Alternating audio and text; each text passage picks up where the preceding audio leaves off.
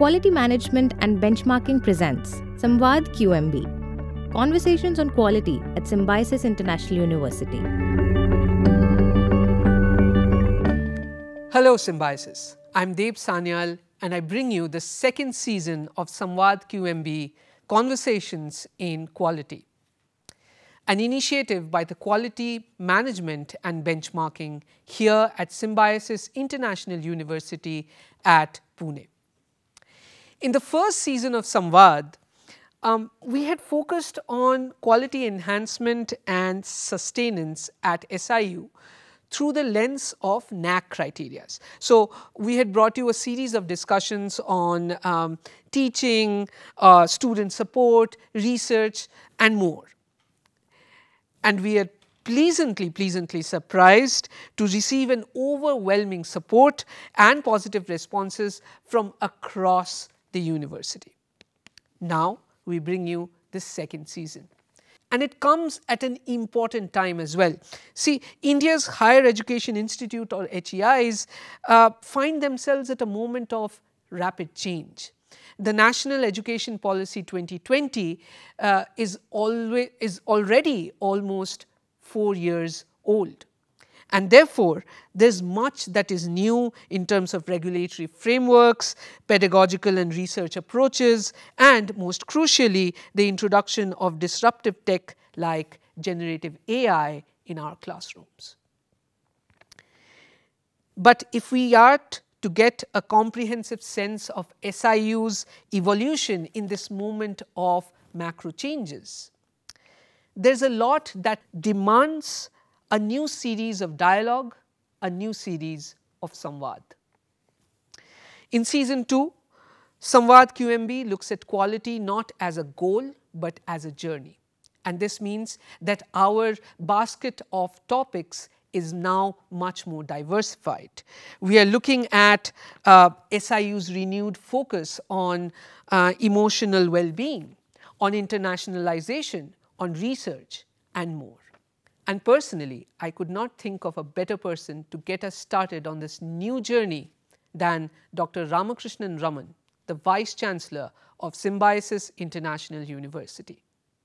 An accomplished academician and seasoned professional, Dr. Raman's educational journey started with bachelor's degree in computer science and engineering. He then went on to finish his MBA in systems and marketing and a doctoral degree in management from the Pune University.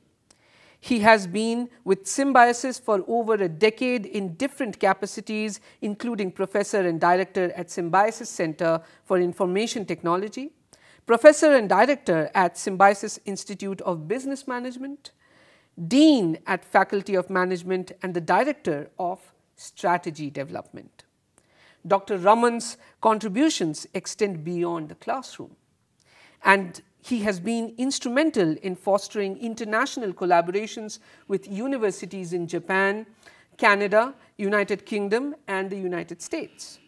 And his prolific research in information systems, IT strategy, entrepreneurship, AI, big data has earned him recognition with international academia. Dr. Raman, welcome to Samvaad QMB. Thank you. So, first of all, a big congratulations on a new role. How has the transition been so far? And I'm sort of presuming here that the new role brings in a few new perspectives on familiar territory. Yeah, it has been a new role for me. Taken charge as Vice Chancellor about 4-5 months back. Was in charge of an institution which is a flagship institution of Symbiosis. Also was the Dean of the Faculty of Management, the largest faculty of the university. Have been taking a lot of initiatives as a Dean and as well as the Director of Strategy and Development at Symbiosis. So I was very much aware of several strategic initiatives of the university. Officially took charge as the Vice Chancellor. Now the responsibilities go much higher in terms of the strategic direction for the university and dealing with people of all faculty, dealing with all deans of different faculty. Initially it was only Faculty of Management, the directors of Faculty of Management, but now I'll have to go and interact with the Faculty of Engineering, Media Communication, Faculty of Humanities. So it is about going and having the discussions with the leaders of these faculty and of course the directors of these institutions under these faculty as well. So from that perspective it is a new role. Otherwise several of these aspects as Director Strategy and Development I was anyway handling. So that way it has been a learning phase for me for the past 3-4 months, but I think it's been a great journey so far, and I expect that it's going to be much better in the future days to come as well. Fantastic, fantastic. All the best with the journey, sir, and we're of course looking forward to it. But something that is very interesting to me, I remember the very first email, one of the first emails that you sent out while starting on this new journey, as you said, as you mentioned, is you mentioned 4 focus areas in that email. One is improving our academic delivery methods, improving our global rankings, harnessing cutting edge technologies, and enhancing support for faculty research, right? While all of these are essential of course to SIU's growth and evolution, which one would you say, which one of these 4 would you say requires a more urgent and immediate focus, or do you think is there one which becomes like the linchpin for the rest of the 3? See, if you ask which is the most important, there is nothing like ranking order of 1, 2, 3, 4 as you mentioned. All of them are really important. Right. If you look at technology that has become a horizontal today, which is getting actually integrated with all aspects of students' teaching learning process, administrative process, research as an agenda for the university now. So ensuring that it is the technology which enables things to move faster, enables faculty members to give better output in terms of the teaching learning processes, helps students to go and learn better. So according to me, tech has got a great role to play in ensuring that the university actually becomes better. Having said that, you also have research as one of the prime agendas you mentioned in that email that I have told. So research as an agenda, because if you do not look at research and bringing real research that you do into the classroom, otherwise students easily find many things today. They go and ask a ChatGPT or a generative AI engine or even a Google to get what they want, to find what they want. So if there are specific research areas which faculty members are actually involved and they bring in a lot of knowledge out of the research that they do, which they share in the classroom, then teaching learning can become really important and can become much more celebrated by the students, which otherwise they don't easily get when they Google, right? So it is a transformation that's happening today according to me, not only in the university that we are in, but also across the globe, with many people trying to find out how things are going to be in the near future and possibly in next a couple of years, and what kind of policy changes that have to be brought in, with especially generative AI becoming something which is pervasive and being accessible free, because it's there for everyone to use. You don't need any specific money to be put in to get access. Like you go on Google, if you got internet, that's it, you go and get what you want through a generative AI system. ChatGPT is what is being spoken about, but there are so many others as well which students access and faculty member access. So all of them are important, but yes, tech is where we'll have to go and look at, and the policies for that to be used in a productive fashion both for faculty members and students becomes one of the most important aspect in the near future that we'll have to focus on. That's what is my view answering to that question. Right, right. So this also sort of brings us to this idea of the university of future then as we look forward, right? And we've had several questions, several sort of opinions that have come up from the deans of several of our institutes here at SIU.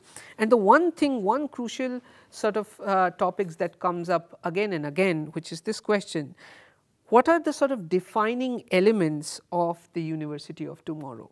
And and I am a faculty, and a lot of our faculty are very interested in understanding what are some essential skills faculty should acquire to flourish in this university of tomorrow.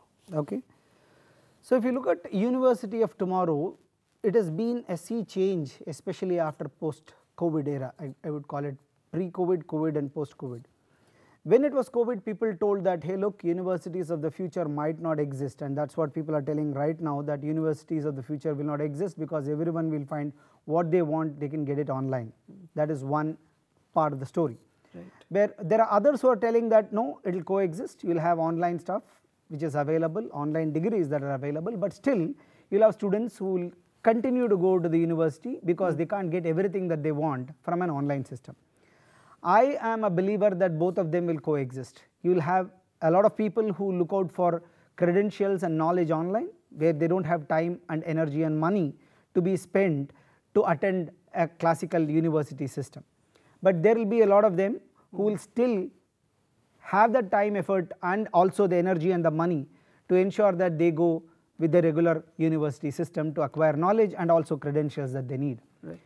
The universities of the future will not just go and impart knowledge, there will be hubs to go and create networks, real networks, because how many ever times you are going to have things online that happen, still a face-to-face interaction makes a lot of difference than just going and having a connection online or a network online. So the universities of the future will ensure that they help in creating this real networks, which will become the net worth for many students who join these universities. Universities of the future will have to be flexible and adaptable, because they have to ensure that all that is given online is available offline, and it is much more than what availability online is. Like for example, if I am a student who is enrolling in a university of the future, on demand exam should become a reality. I need an exam, I ask for an exam and I take an exam, which can happen today in a classic system where you are going to give a PMP examination online. You can go and give it at your convenience at the place of your choice at a Prometric center. Similar to that, can that be mimicked, that I am getting into a university, I demand for an exam, I have the requisite knowledge, I give the exam. Possibility should be there. This is university of the future. Similarly, I need to go ahead and take some credits online, partly offline, partly blended. The university should be able to go and give it. So we are talking more about being flexible, being adaptable. That is the university of the future. So when you are going to have a university of the future which is going to embed all aspects that is possible on an online system with much more benefits that an offline system can give, that is the university of the future according to me. The next aspect is the multidisciplinary and interdisciplinary aspects which have to get weaved into. Like you talk about a flexible curriculum or a cafeteria based approach where we can pick subjects and create the kind of subjects that I choose, and I create my set of bouquet of subjects, which is not fully possible today but partially possible. That is again university of the future for me, which is not fully available in any of the Indian systems that we talk today, and the governance mechanism for that also has to change for a university system to accept it and adopt. If the policy regulations that is there, which can, if it can help do that, that is again according to me university of the future. The next one is the personalized learning paths. The personalized learning path for a student is something which the learning path he or she can possibly go, and it should be flexible as well. No rigid system that is there, which is again a technology intervention needed, which actually helps them choose based on their abilities and the past performance, give them a path which they can choose and they can be successful as well. That is again university of a future. For all this to happen, one thing as a faculty member is a flexible mindset that is needed. Instead of having a rigid mindset, no, this is the way it should be, this is the way things have to happen, which many a time I see this happens for people who have spent a lot of time in the systems of the past. They are very much rigid to go and accept the flexible systems and say, how can that happen? This is not permitted because that is not the way it used to be. So this is something which faculty members should definitely adopt and ensure that they bring in flexibility in the way they think and they implement things. The next is becoming tech savvy. There is no more excuse that could be given telling that I am not comfortable with technology, technology is not my cup of tea, should not be an excuse for people to go ahead and not use technology. So many tools are coming up today which can make teaching learning fun. Gamification of education, gamification of examination. These are stuff which is happening today, which is going to be in stay tomorrow. So if you talk about university of tomorrow, then the faculty members should necessarily go and learn, unlearn, relearn, keep learning. Last, university of the tomorrow should enable lifelong learning. Gone are the days when you say I have learnt it, I have gone into the industry, there is industry academia gap, I keep learning something else to survive in the industry and university does not really give me that. That should not happen. Some countries are taking progressive steps towards it. Let us take for example Singapore as a country has told that those who have crossed 40 must necessarily go and we will give the needed resources that is needed if you want to go back to the university system and reskill yourself. That is something which is the government should also adopt and think. We as a country, we have got complex challenges in implementing such ideas, but at least take steps to ensure that we are in the direction which can help people unlearn and relearn and reskill. So that is again university of the future, which is constantly changing. You have to be adaptable, you have to be flexible, you have to be resilient to ensure that these changes are really effective in ensuring the teaching learning process becomes better. And that brings me to something that I've been thinking about in terms of the kind of leadership that is needed to shepherd us as faculty members, as students, as the institution towards the larger changes that are not only part of the larger society, but also part of the larger higher education institution ecosystem. With that in mind, and again coming back to the idea of beginning this new journey, the next question I would like to ask here is, what is an effective leadership style for Vice Chancellor of a globally aspiring university, and what advice will you give to the internal stakeholders to achieve this aspiration? See, one size does not fit all. Right. One style of leadership which possibly I have in mind might not fit all universities. The reason for that is the leadership style that a university would require largely depends on the culture of the university, the ethos and principles on which the university has been built, the country in which it operates. Several aspects come into play when you talk about which leadership style will possibly work for the university of the future. I will give my views based on my experience. One, the person should be a visionary, is able to look and be resilient and adaptable to bring in changes. A leader is one who is able to see what the team members are not able to see today, but it is coming on its way for things to go and possibly bring in a sea change. That is what a leader should possibly keep thinking, is about the continuous improvement.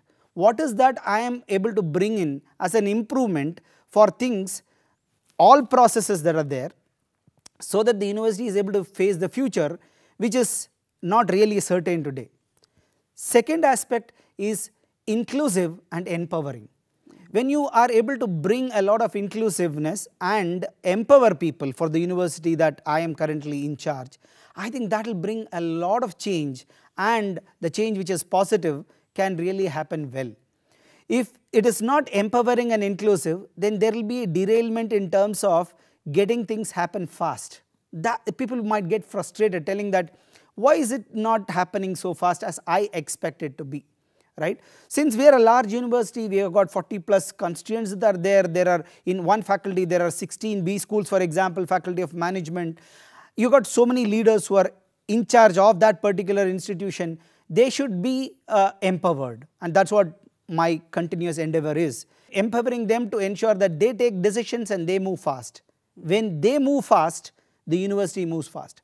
I look at it as they are the people who are the front runners, and the university and the system is the back end, which is going to support the front runners to do things well, right?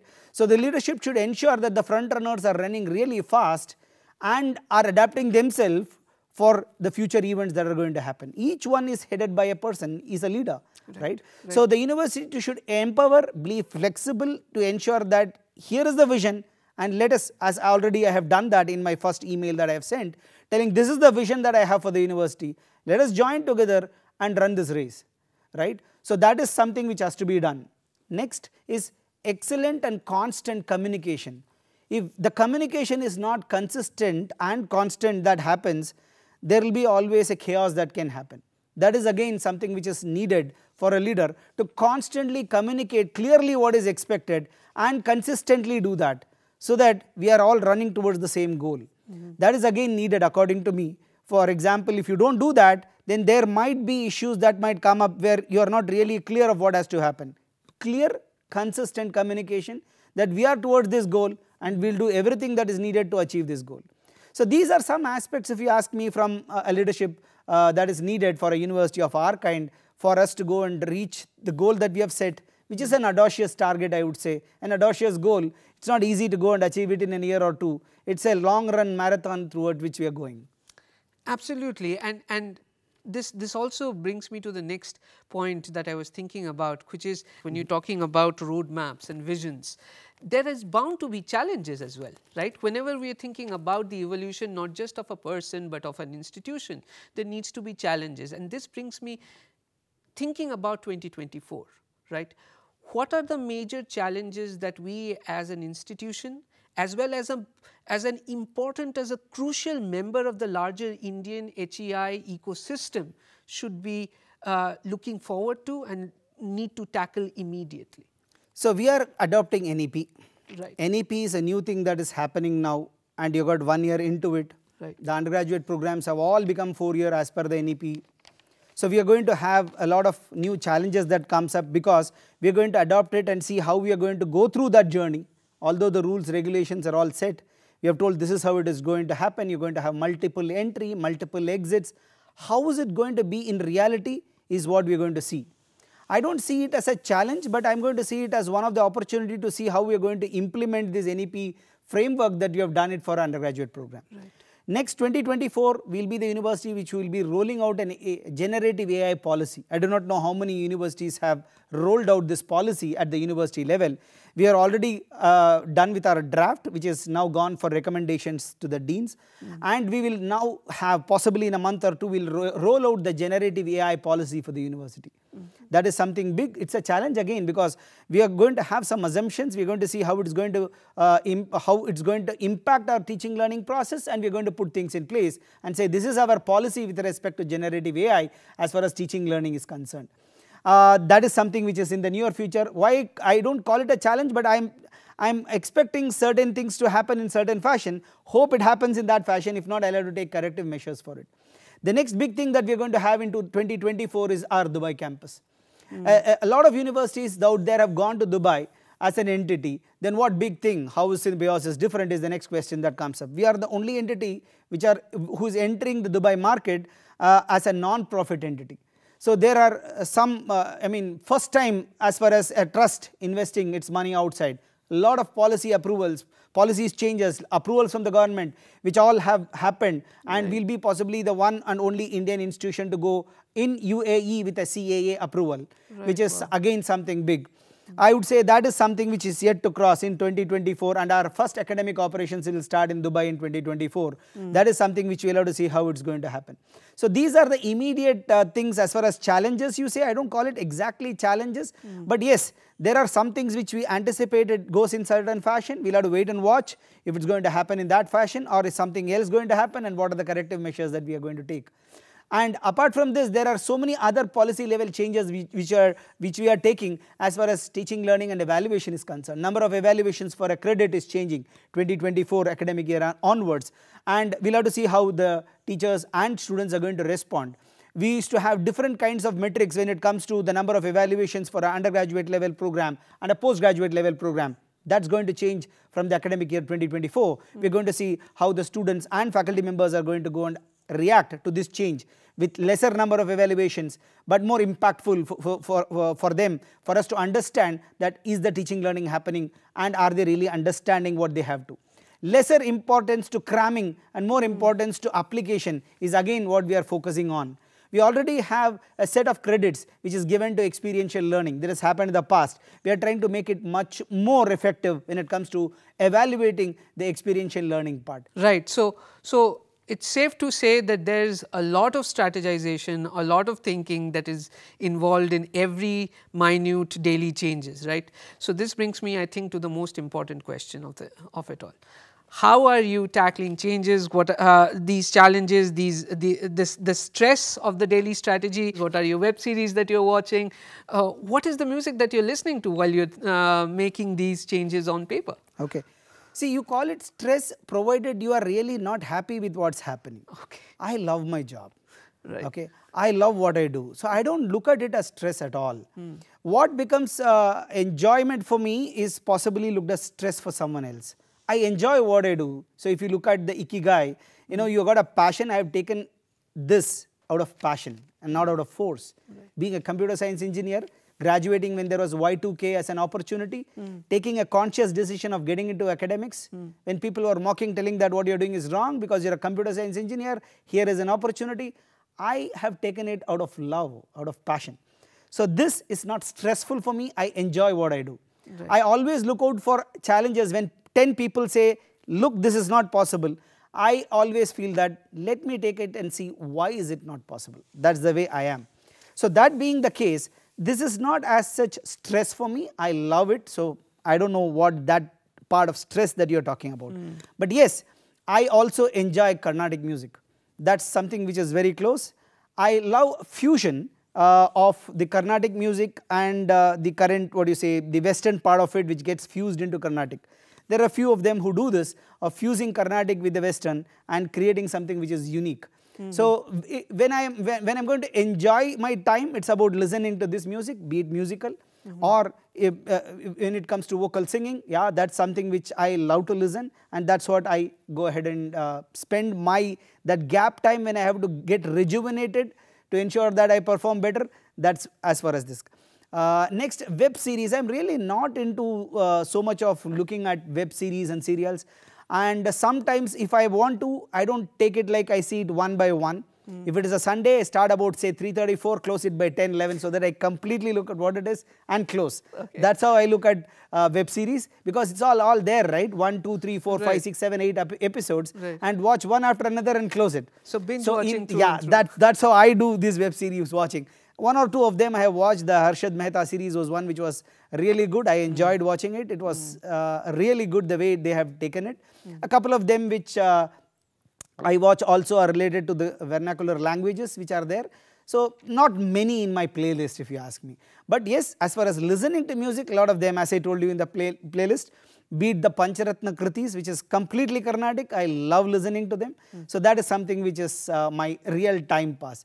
The other ones, of course, I have got a very set close friends with whom I go and chat, with I go and give the real other part of what I am, which others don't get to see, is of course my friends during my college time with whom I interact and then have that free time, I would say, sometimes that comes up. That's how I spend my time. That's fantastic, fantastic. So thank you so much. I think it was a great discussion that we had. Thank you so much for sharing your insights. Thank you so much for telling us about the future plan, the future way ahead, and of course about the University of Future. That's all we have today in this episode. We'd like to thank Dr. Raman for joining us.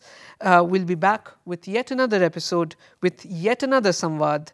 Till this time, thank you. Thank you so much. Thank you.